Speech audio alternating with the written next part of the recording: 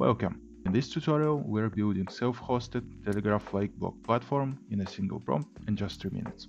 I'm going to show you how I use my own tools and AI assistants to build applications from scratch quick and easy. I rarely write code manually these days. About 90% of the code in my projects is generated by neural networks. I've been doing this for the past 2 years, and during that time I've developed my own approach to app development and created some tools to make the process more efficient.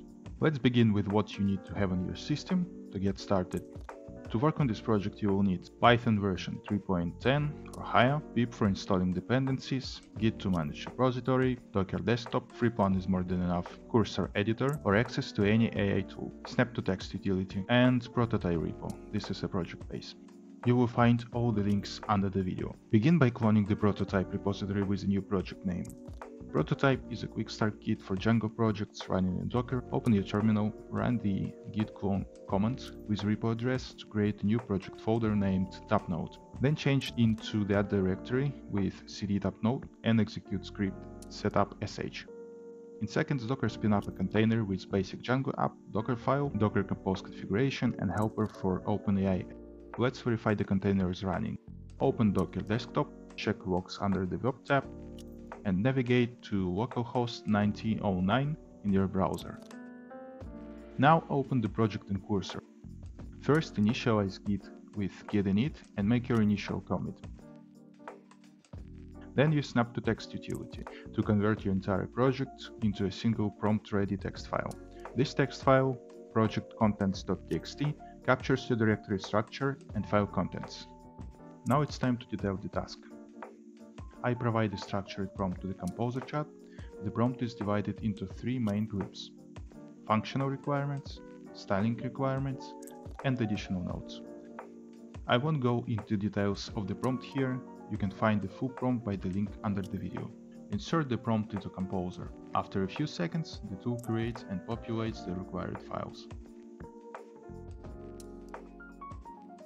In the Composer file list, click Accept to save them. Then execute generated commands. Now let's ensure that everything is working. Let's open or refresh localhost at 1909 and let's type in a test node and then publish it.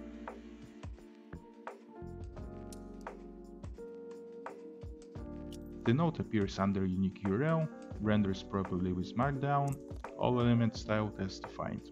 Then we test the edit functionality by ensuring that edit button appears when the correct cookie is present.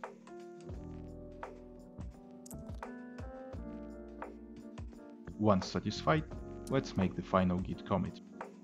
In this project we have only 2 commits, when we init the project and after the prototype is ready. This project was created to demonstrate how quickly you can move from concept to working solution with proper tooling and AI. The approach that I showed you here can be used not only with Cursor editor, but with any AI chat tool available to you. For some projects, it's even more reasonable to use greater models than Sonnet 3.5 from this video. Big reasoning models like OpenAI's O1 and the newest O3 are perfect for complicated programming tasks, but they require additional instructions for precise results. I will cover it in future videos. Thank you for watching.